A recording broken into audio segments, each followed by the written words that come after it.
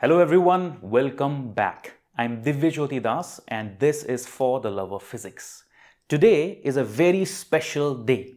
It's a special day because finally we are discussing the Schrödinger's equation. After so many lectures on the origins of quantum mechanics, finally the time has come to actually study the quantum mechanical theory, and we do that by introducing the most fundamental equation in quantum mechanics, or more specifically non-relativistic quantum mechanics. You see, the Schrödinger's equation plays the same role in quantum mechanics what Newton's laws plays in classical mechanics, or Maxwell's equations plays in electromagnetic theory.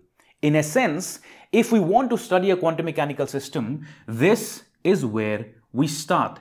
If we want to understand the behavior of a quantum mechanical particle, its position, its momentum, its energy, its trajectory, if we want any information about that quantum mechanical particle, this is where we start. So the Schrödinger's equation gives us the starting point of studying any kind of a quantum mechanical system.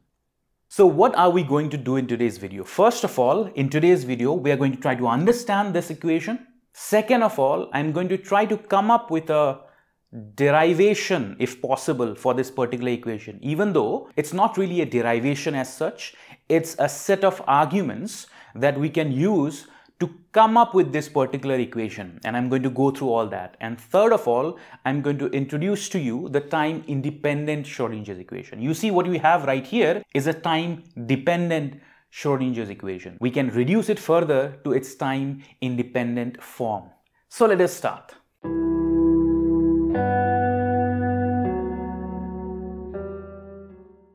A quick announcement for my students who are preparing for CSIR NET Physical Sciences or GATE Physics. We at Elevate Classes organize live classes for these examinations every 6 months. The next batch is starting January. So this is a full-fledged live batch with live interactive classes, recorded access, test series and everything that you need. It's a complete package. So if you are interested, you can check out further details at elevateclasses.in. You can avail the early bird discount coupon which is available for the first 50 students. And if you're not really very sure about these online classes, then the first week of lectures are free to attend upon registration. So elevate your physics preparation with Elevate Classes. As you can see, the Schrödinger's equation is a second order partial differential equation which contains a large number of terms. Let me first introduce to you what those terms are. So here we have h cut. Okay, h cut simply means h upon 2 pi, where h is nothing but the Planck's constant.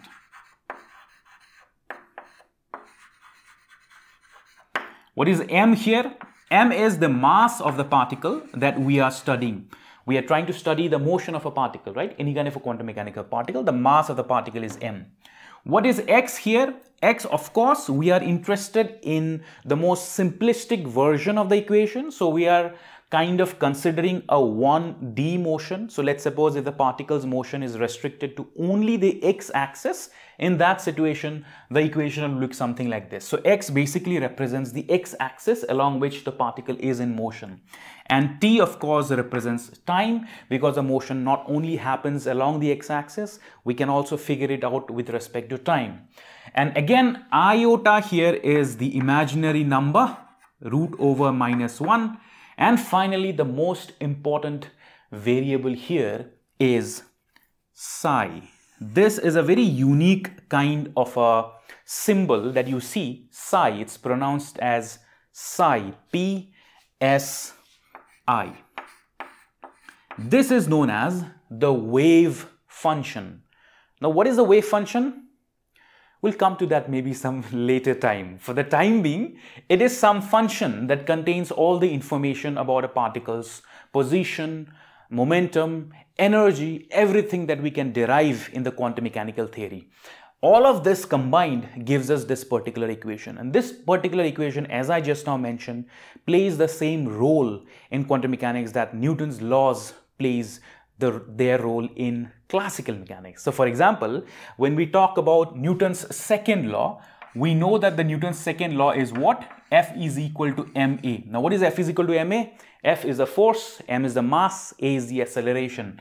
This is also nothing but a second order differential equation. So if I know the force of the particle, if I know the mass of the particle, and acceleration is nothing but d2r upon dt2, then this is just a second order differential equation, which is a starting point for analyzing any kind of a classical mechanical system. So if I solve this differential equation properly, I end up getting what is known as RT. R is basically the position vector, or it gives us an idea about the position. And once we know RT, we can figure out the particle's velocity. We can figure out the particle's trajectory. We can figure out the particle's kinetic energy, momentum, etc., etc. So in a way, if we can solve the Newton's second law in a classical system, we can figure out everything there is to know about that particle's evolution in time, its trajectory, its position, its velocity, its momentum, its kinetic energy, etc., etc.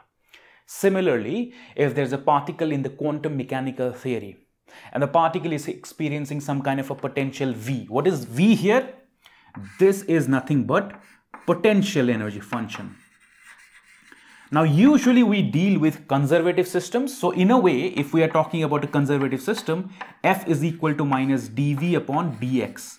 So in a way, V gives us the information about what kind of forces the particle is experiencing.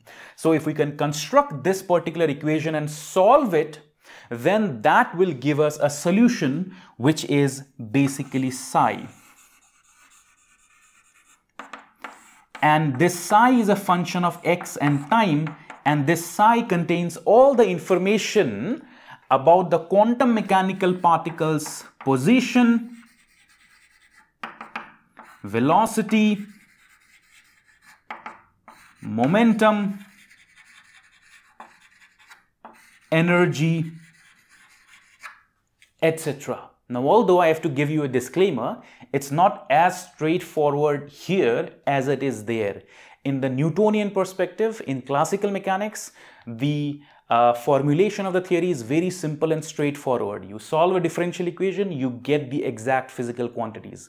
Quantum mechanics is slightly weird and slightly different. We don't exactly get these quantities, but we get some idea about these physical quantities, and what is the nature of those things, we will come to that maybe at a later point in time. For the time being, the Schrödinger's equation is all we have to get information about the particle's various physical quantities. You see, quantum mechanical theory is supposed to be a more general theory. It is not just supposed to explain the microscopic particles and their behavior, but also everything else. And in a way, it is true. If we look at the Schrödinger's equation, then the Schrödinger's equation should give us the Newton's second law. Newton's second law under the limit of macroscopic particles or macroscopic systems. In the same way that relativity or special theory of relativity under the limit of v very, very less compared to the speed of light ends up giving us the same thing, the Newton's laws. So Newton's laws or classical laws are a special case of a more general quantum mechanical theory, of which the Schrödinger's equation is a fundamental equation. Now I can say that, well, this is the starting point, let's move on. But no, I just want to take some time to give you an idea how come this complicated looking equation even came in the first place. I want to give you a set of ideas that can be used to somewhat reach this particular conclusion. So in the second part of this video, I'm going to derive or provide you a set of arguments that can be used to come up with the Schrödinger's equation based on what we know from before, based on the de Broglie hypothesis, based on energy conservation principle, based on Planck-Einstein postulate, etc., etc. We can come up with this particular equation. Let's see how.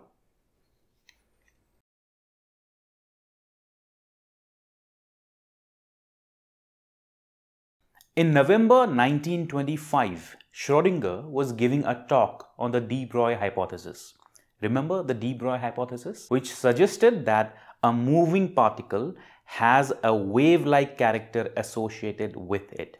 And the hypothesis predicts the wavelength in relation to the momentum of the particle. So when Schrödinger was giving the talk, one of his colleagues asked him, if moving particles are indeed behaving like waves, then where is the wave equation? You see, if we have a wave associated with something, then there is a wave equation corresponding to it. So for moving particles, if we have a wave-like motion, then where is the wave equation? Then Schrödinger took this to heart, went into work, and just after a couple of months in January 1926, published a paper deriving the Schrödinger's equation that we just now saw in the previous few slides. So here we are going to kind of derive that Schrödinger's equation in a similar fashion, not exactly the same, but in a similar fashion by taking into account the various arguments that points us in that particular direction. Now we have to keep in mind that because quantum mechanical theory is a more general theory and Newton's laws are a special case of a more general quantum mechanical theory, therefore we cannot actually rigorously derive the Schrödinger's equation from previous classical theories, which are essentially a special case of this more general quantum mechanical theory. Therefore, this is not going to be an exact derivation, but this is more a set of arguments pointing towards that direction. And at the end of the day, the success and the validity of the Schrödinger's equation is ultimately tested by repeated experimental evidences only and nothing else. So let's take a look at the ideas that can be used to come up with the equation more or less for some special situations. So first of all, the Schrödinger's equation is a wave equation, right? Just now I told you the story where he was trying to get a wave equation for the wave motion of a quantum particle. The Schrödinger's equation is a wave equation. Now we are familiar with wave equations. So let's suppose I am interested in studying waves which are moving in 1D. Let's suppose along the x-axis. Then the wave equation is essentially d2y upon dx2 is equal to 1 upon v square d2y upon dt2. Now this could be a wave equation for any wave, whether we are talking about the vibrations moving on a string, or we are talking about sound waves, or we are talking about light waves.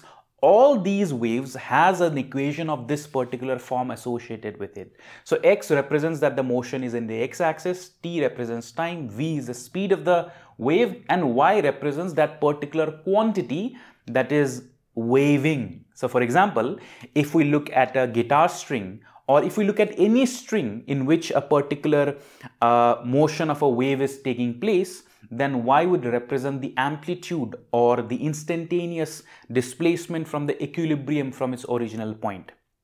If we talk about sound waves, then y could represent the pressure differences that are traveling through the air. If we talk about, let's suppose, light waves, which are essentially electromagnetic waves or oscillations, then y could represent the electric field or the magnetic field. So for example, for light waves, the wave equation is something that is very familiar to most physics students.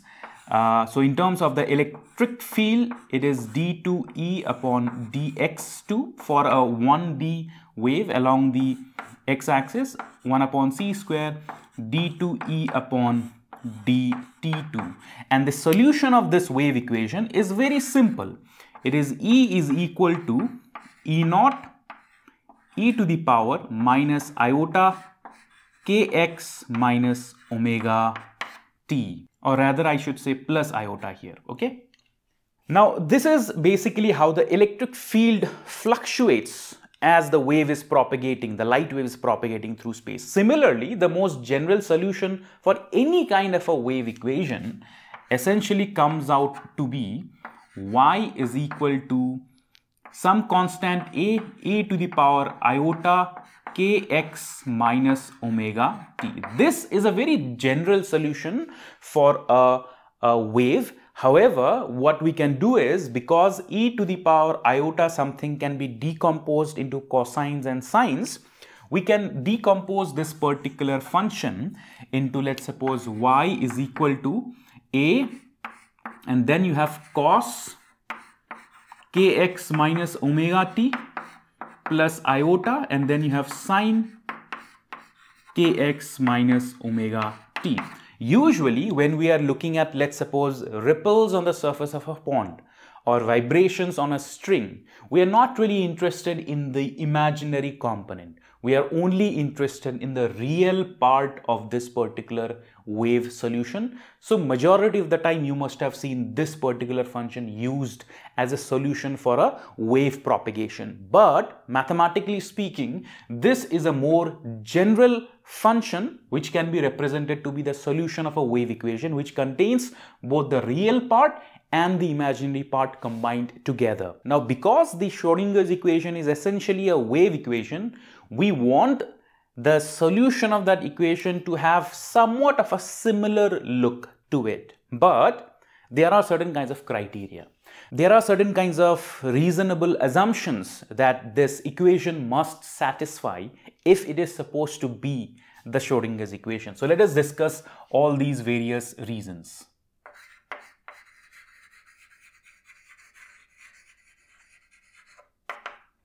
We have been talking meticulously about the origins of quantum mechanics. We have discussed the de Broglie hypothesis. We have discussed the Planck postulate. So these are some things that we already know from experimental evidences arising in the first 2 decades of the 20th century. So whatever Schrödinger's equation that we want to be the fundamental equation of quantum mechanics must be consistent with all of that. So first of all, the equation that we are interested in, that we are trying to come up with, must be consistent with, number one, the de Broglie hypothesis,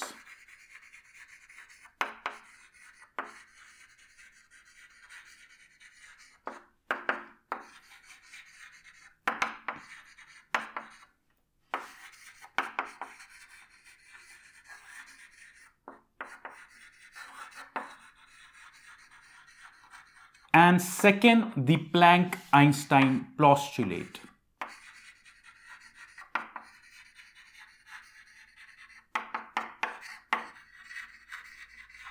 What are these? Now we have been talking about these since many lectures. So the de Broglie hypothesis simply states that if a particle is in motion, then there is a wavelength associated with the particle's motion. If the particle has a momentum p, then the wavelength is lambda, where lambda is related to momentum in this particular manner. That's the de Broglie hypothesis. And what is the Planck-Einstein postulate? That is, E is equal to h nu. Now we can represent this slightly differently in terms of wave number and in terms of angular frequency. It's going to be helpful later on by supposing that if lambda is the wavelength, then there is something called the wave number k. What is k? K is basically 2 pi upon lambda. So what is the wave number? The wave number is 2 pi upon lambda. So this is equal to 2 pi. Lambda is equal to h upon p. So what does this become? This simply becomes k is equal to h upon 2 pi is h cut. So p upon h cut. So on one hand, we have the de Broglie hypothesis that looks something like this. And we have basically here E is equal to h upon 2 pi times 2 pi nu. So this can be written as E is equal to h cut omega. So this is the Planck-Einstein postulate. So whatever equation we are trying to come up with must be consistent with these particular relationships. So if we try to come up with the Schrödinger's equation for, let's suppose, a free particle, a freely moving particle, and the freely moving particle has a wave associated with it, then I just now said that a wave equation has this kind of a general expression, right? The wave solution has this kind of a general expression. So if we assume that for a quantum mechanical system also, whatever the wave is will have a similar kind of an expression, then we can say that the solution should represent something like this. So for quantum mechanical systems, we have the wave function, which I'm going to call as psi, which is a function of x and t. Don't yet know what that is. It's just a solution of the wave equation, which is the Schrödinger's equation that we are trying to find out.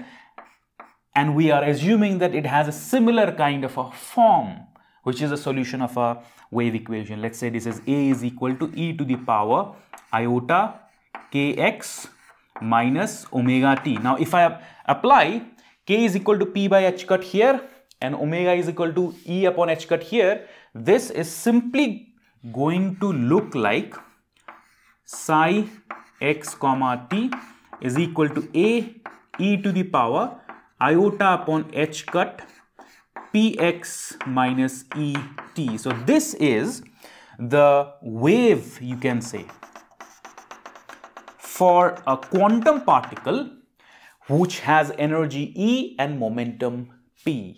Now, what is the second condition that the Schrödinger's equation should satisfy? It should satisfy the energy conservation principle. That means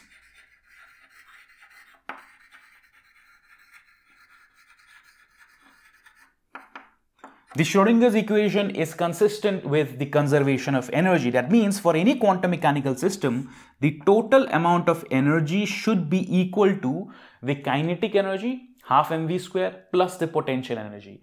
The kinetic energy, half mv square, can be written as p square upon 2m, and the potential energy is simply v, let's suppose x comma t. So here, this is the total energy of the system.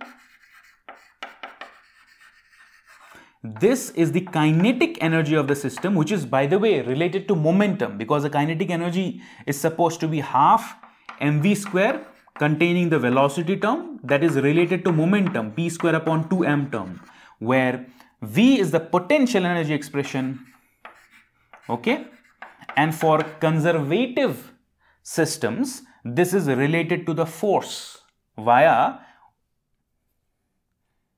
F is equal to minus dv upon dx. So the Schrödinger's equation should be consistent with this. Third, the Schrödinger's equation must be linear with respect to its solution psi, because if it is linear and we can apply the principle of superposition, then it automatically leads to situations where particles can experience interference. So let me explain how. Let me just rub this portion of the board first.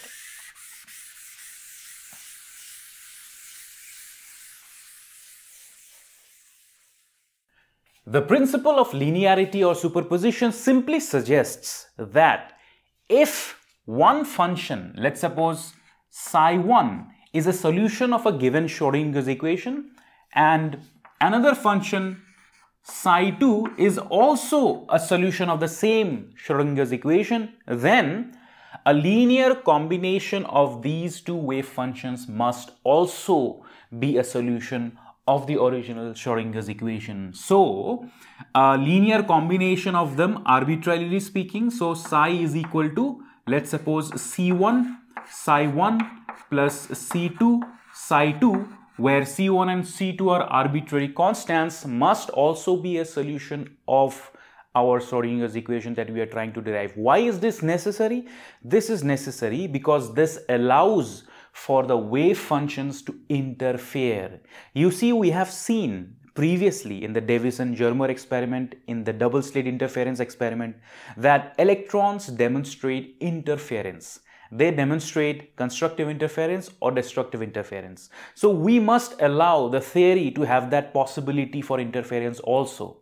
So for example, in the double slit interference experiment, when electrons pass through one of the slits, we end up getting one particular distribution. When the electrons pass through another slit, we end up getting a different distribution. But when electrons pass through both the slits, we get interference. So this possibility of interference arises mathematically from the principle of superposition, when individual solutions arbitrarily combined together must also be a solution of the overall equation. This is a very important property because it allows for the wave-like behavior that we have seen for electrons, where constructive and destructive interference is also possible in the distribution of electrons in some of these experiments.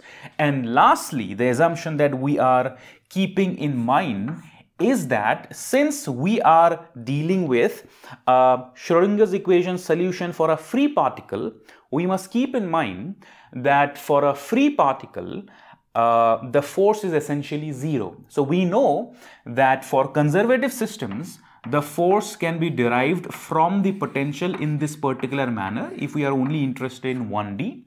And if the potential is constant, for a constant potential system, the force comes out to be zero. Now in Newtonian mechanics, zero force simply means that a particle evolves with constant momentum and constant energy. So since we are essentially trying to come up with the Schrödinger's equation for a free particle, for a very special situation, okay, for a free particle, so even the Schrödinger's equation should give us a solution where the solution should convey the information that the momentum and the energy of that particular wave equation associated with the particle is a constant of time. So because momentum and energy is a constant of time, therefore the wavelength and the angular frequency should also be a constant of time. That means for a free particle moving in constant potential, we should have basically some sort of a sinusoidal wave with constant wavelength and constant frequency. So based on these assumptions, based on the assumption that the equation must be consistent with de Broglie hypothesis and Planck-Einstein relation, based on the assumption that it must be consistent with energy conservation principle, based on the assumption of linearity, based on this fourth point, we are now ready to finally derive for a very special situation of a free particle, the Schrödinger's equation. So for that, we are going to start with the wave mechanical solution.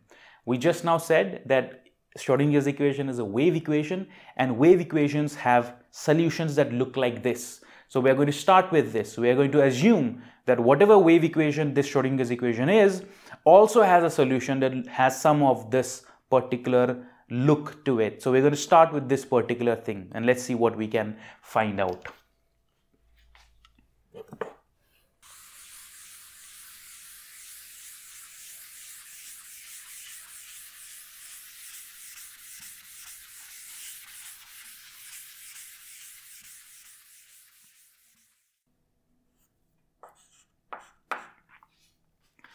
So we start with the wave solution for a moving particle having momentum P and energy E. And let's see what we can do with it. Let's first differentiate it with respect to x.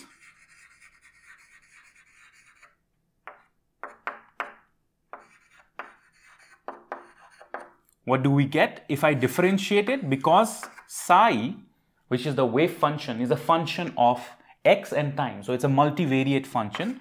So it's a partial derivative upon dx. This should give us something like a is a constant. And then if I am differentiating it with respect to x, I should get another constant iota p upon h cut. And then I will have e to the power iota upon h cut px minus et.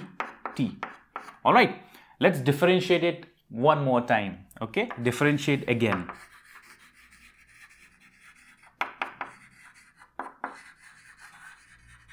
With respect to x. So I should get something like d2 psi upon dx2, which is basically equal to a iota p upon h cut square e to the power iota upon h cut px minus et. Essentially, what does this become? A e to the power iota h cut px minus et is nothing but psi. But then we have this constant here, which gives us minus p square upon h cut square psi. So now I can rearrange this and write down this expression. So p square psi is equal to minus h cut square del 2 psi upon del x2. So let's say this is point number 1 and keep it here. Now let us differentiate psi again, but this time with respect to time.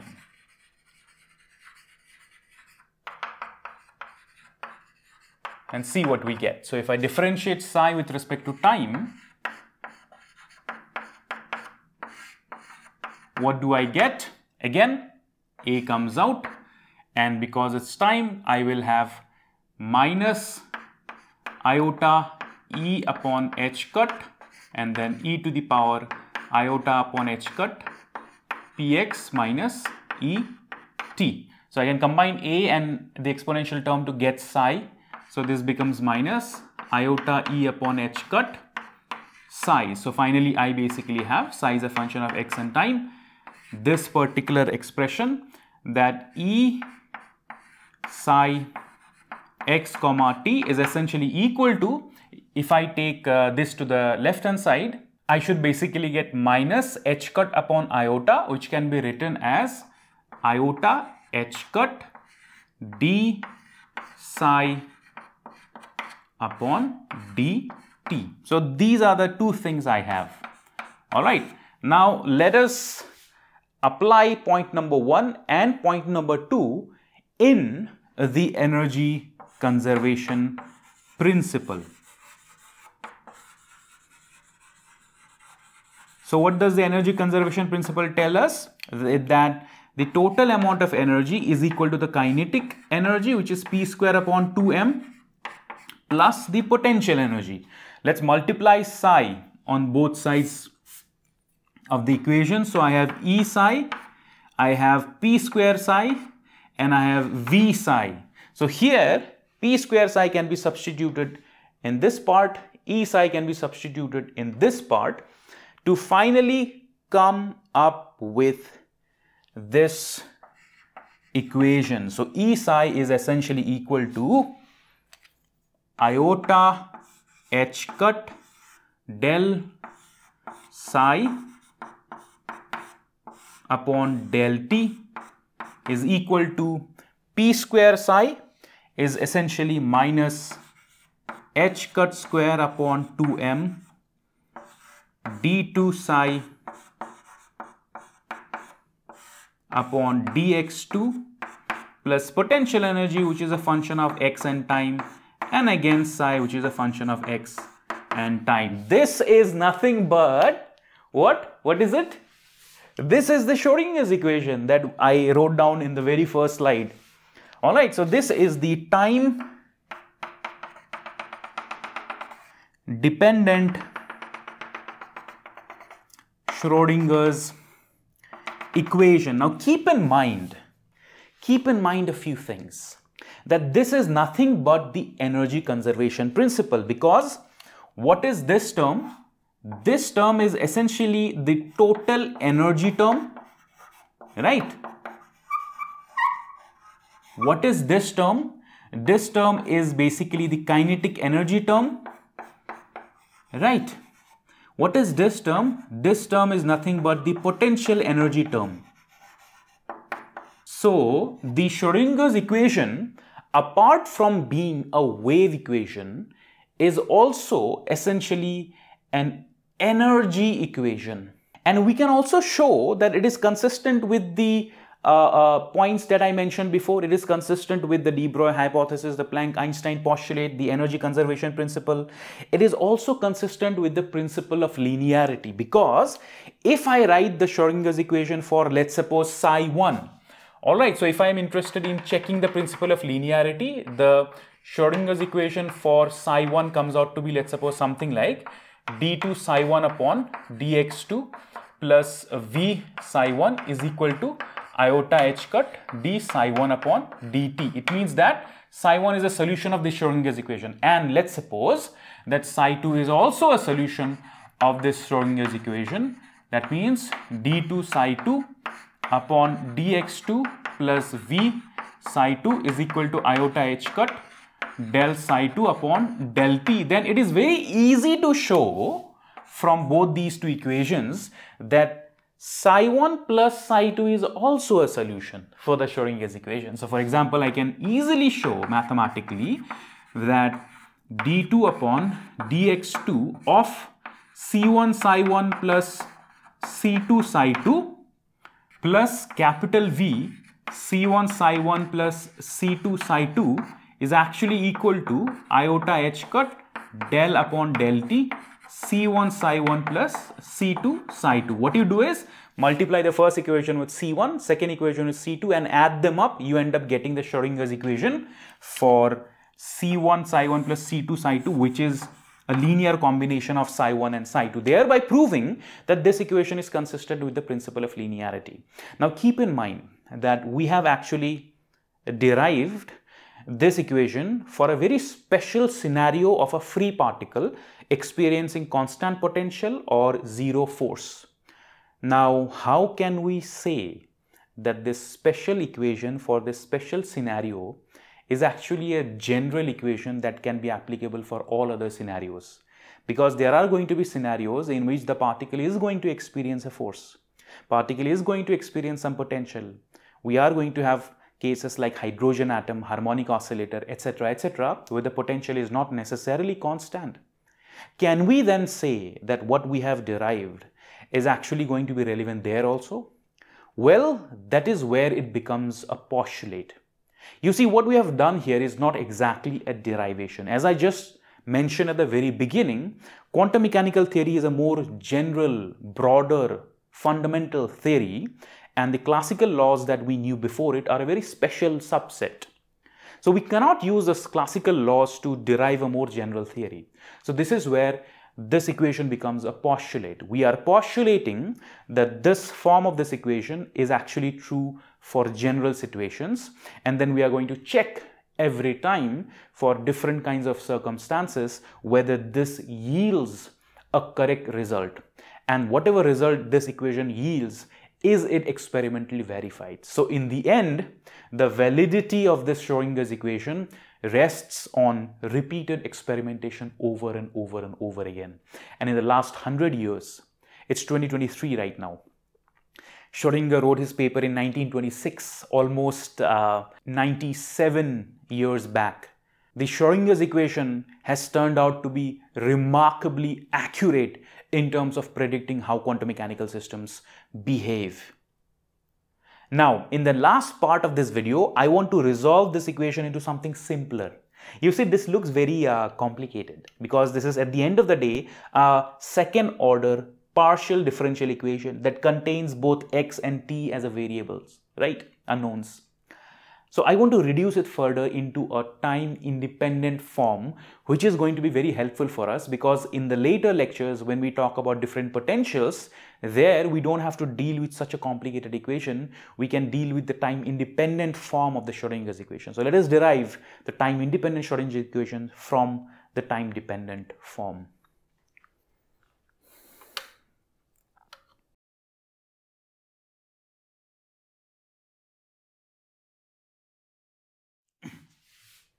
Alright, so we start with the time dependent Schrödinger's equation, where V is the potential energy, right? Now the potential energy we have assumed is a function of x and quite possibly time.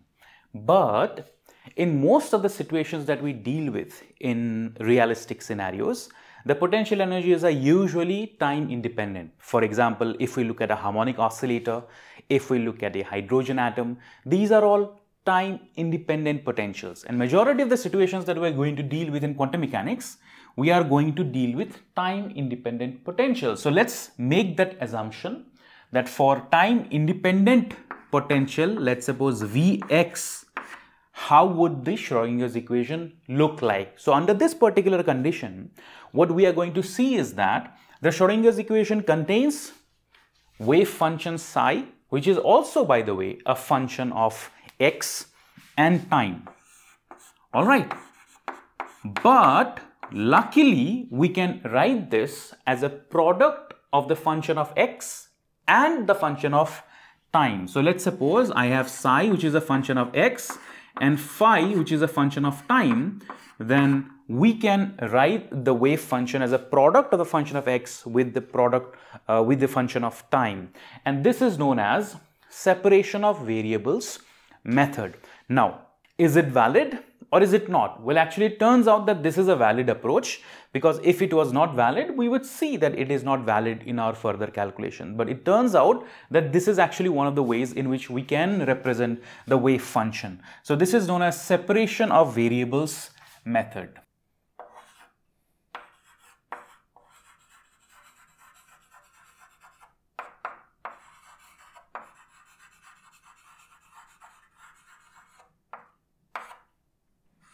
Here, keep in mind that I am kind of using the same symbols here. You see this, what is this symbol? This symbol is like a curly psi, and what is this symbol? This symbol is like a very straightforward psi. So this is basically the capital psi, and this is the small or the lowercase psi. Now, majority of the books, this is how they represent it. This will be some kind of a capitalized bold version of a psi, and this is like a lowercase not bold version of a psi, and that is how we are going to distinguish it, where this one will be the function of x and t both, and this one will be the function of only x. So now let us plug that into our original equation, equation number 1, and see what we get. So this gives us minus h cut square upon 2m, and here I am going to have d2 upon dx2 of psi x and phi t plus v, which is just a function of x now, psi x and phi t, which is equal to iota h cut d upon del t of psi x and phi t. Now let's see what we get from these two derivatives. Okay, so now if we just are interested in del 2 upon del x2 of psi x and phi t, because x and t are independent variables, right? And this is a function of only t and this is a function of only x. This is a derivative only with respect to x. So I can take the function which depends only on t out. So it will behave like a constant.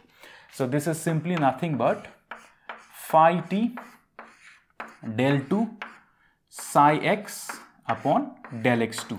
But now, because this is just a function of x, so now it's not a multivariate function anymore. So I don't need to write partial derivatives. I can just write ordinary derivatives here.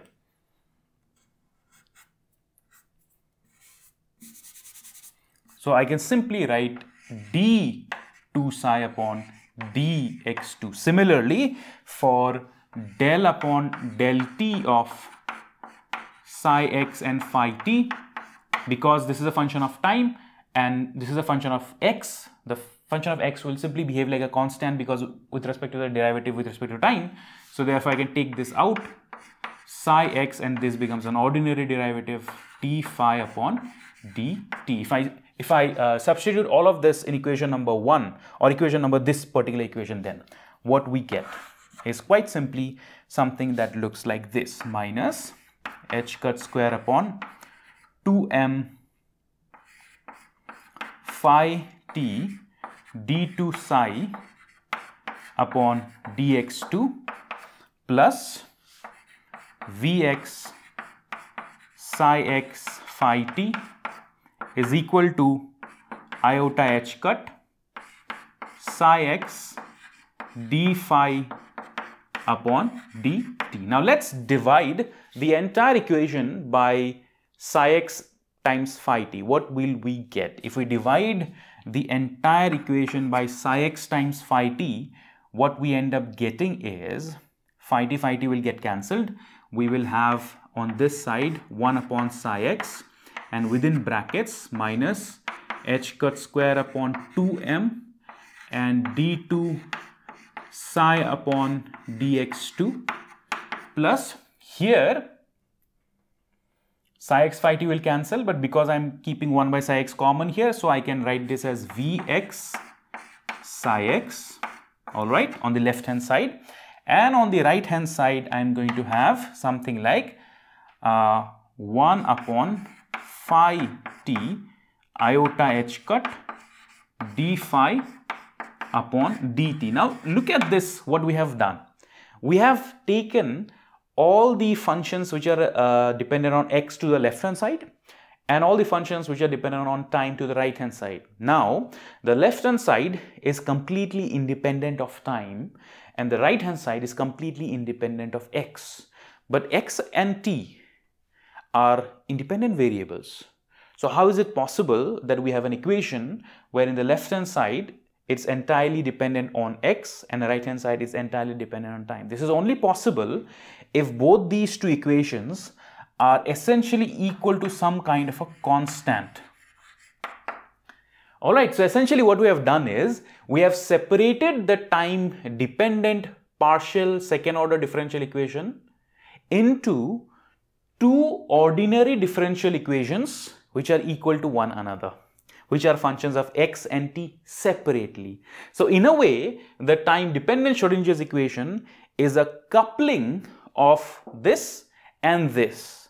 So now let's see what we can further get from here. So let's suppose a constant, I'm going to call this constant as c. Okay, so if I call this constant as c, what do we get? On one hand, we have the left hand side. The left hand side simply gives us minus h cut square upon 2m d2 psi upon dx2 plus vx psi x is equal to this constant c times psi x. Alright. And on the right hand side, what do we have? In the right hand side, we have basically iota h cut d phi upon dt is basically equal to the constant c times phi t. Alright. Let's say that this is equation number 2 and this is equation number 3. Let's first analyze equation number 3 that we have. So iota h cut d phi upon dt is equal to c phi. I want to solve this and see what we get.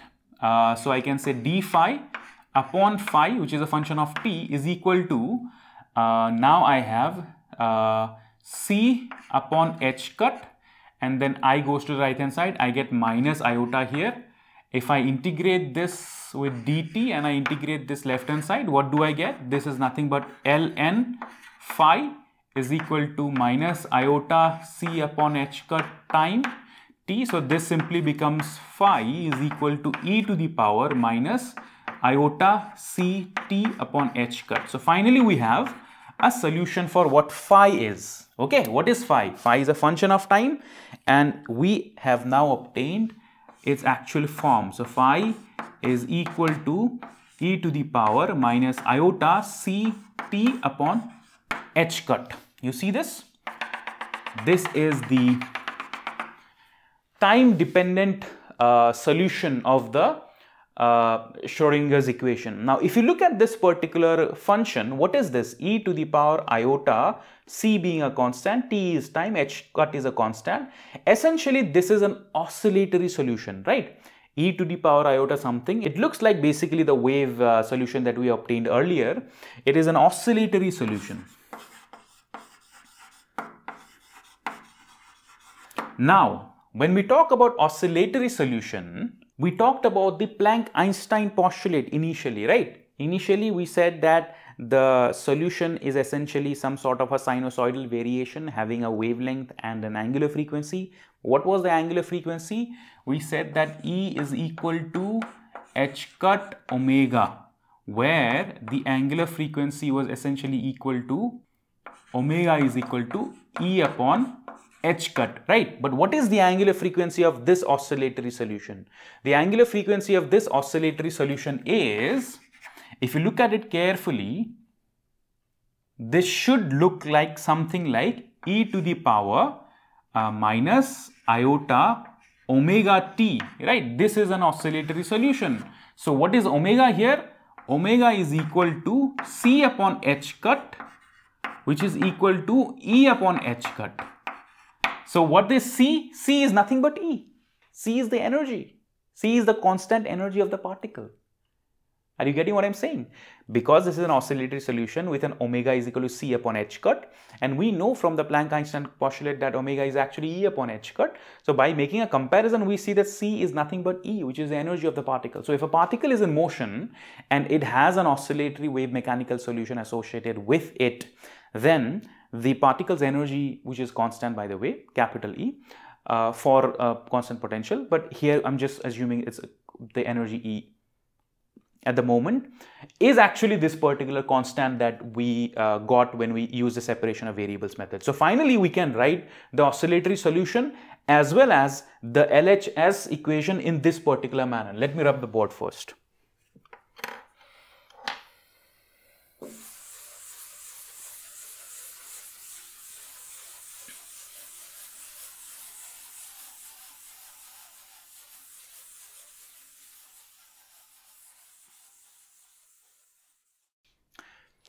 So essentially, the time-dependent solution phi t takes the form of e to the power minus iota capital E t upon h cut, where capital E is the energy, and then the LHS, this equation simply becomes minus h cut square upon 2m d2 psi upon dx2 plus V psi is equal to E psi. This is the time independent Schrödinger's equation. So essentially we have reduced the time dependent Schrödinger's equation. So what was the time dependent Schrödinger's equation? It was minus h cut square upon 2m del 2 psi upon del x2, where psi was a function of x and time, plus v psi x and time is equal to iota h cut del psi upon del t, where psi was a function of x and time. We have reduced this into number 1, this equation, and number 2, basically this is a time dependent part. So phi t is equal to e to the power minus iota et upon h cut. Now what is the solution of this time independent Schrödinger's equation? The solution of this is simply psi x, which we basically call sometimes as eigenfunction. Okay, we call this as eigenfunction. So whenever we have a problem, whenever we are tackling a quantum mechanical system and we want to study it, we usually do not try to solve the time dependent Schrödinger's equation, because it's a partial differential equation containing a wave function as a function of x and time. So it's kind of complicated. It's a little bit more laborious. So we do not start from there. What we do is, for majority of the scenarios, the potentials are time independent. So we start from the time independent Schrödinger's equation. And when we obtain its solution, then we say that the wave function, which is psi, a function of x and t, is equal to this eigenfunction, which is a function of x, which is a solution of the time independent Schrödinger's equation, times e to the power minus iota et upon h cut. There you have it, the sort of theoretical framework for the wave mechanical formulation of quantum mechanics, which is essentially the Schrödinger's equation, or rather the simplistic step-by-step I have seen. So whenever we tackle a quantum mechanical problem, we do not start with the time dependent Schrödinger's equation, we start with the time independent Schrödinger's equation. We get its solution, then we multiply this with the time dependent solution to end up getting the actual wave function solution. So the actual wave function solution is a product of the space dependent function and the time dependent function. So you can see that this is actually a complex function because you have the iota here. But what are the implications of this iota? What is the implication of the fact that the wave function is a complex function? What does it actually mean to have a complex function as a solution, and how is it related to the physical quantities of the particle like velocity, momentum, kinetic energy, etc., or trajectory and all these things? These things are a question, and these things we will discuss in the coming videos. So I hope you have understood what we have tried to discuss here. One of the most fundamental equations of non-relativistic quantum mechanics is the Schrödinger's equation. I have tried to derive it, or rather just point towards it for certain very special scenarios by certain kinds of assumptions that we have seen previously in our previous lectures. And then I have tried to simplify this equation into its time independent version, and this here represents the starting point of our actual quantum mechanical theory. In our coming lectures, we are going to look at what is the probabilistic interpretation of quantum mechanics. We are going to look at what is a wave function. We are going to look at expectation values. We are going to actually look at various potentials and how we can solve the Schrödinger's equation for different kinds of potentials. And we will see the interesting, the weird, the bizarre, and the sort of surprising world that quantum mechanics reveals to us. So that is all for today. I am Divya Das. Thank you very much. I'll see you next time. Take care. Bye-bye.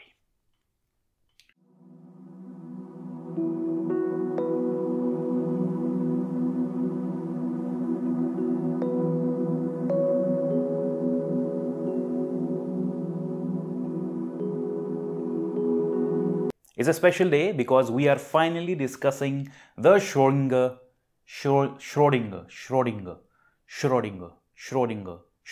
equation.